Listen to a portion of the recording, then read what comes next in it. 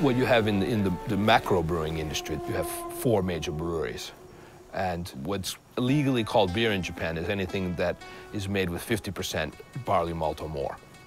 Right? If it's made with 50% or less than 50% barley malt, it's happoshu. And there's a very strange tax system in Japan where happoshu is taxed at a lower rate than beer. And beer is taxed at an extremely high rate. It's 220 yen per liter at the brewery before it's even sold. And in order to avoid these taxes, the major brewers are making happoshu, which is 50% or less malt, and the rest is corn, starch, rice, these kind of adjuncts, making lighter beers. And then there's a third category beer, which is either no malt or it's happoshu with spirits added to it. Daisan no beer, it's called, the third category beer. All the major breweries are reporting a huge growth in the sale of beer-type products and a drop in sales of actual beer. Craft beer is growing, though. It's still less than 1% of the beer market. It's still very, very small, but it's growing at a rate of about 15% a year.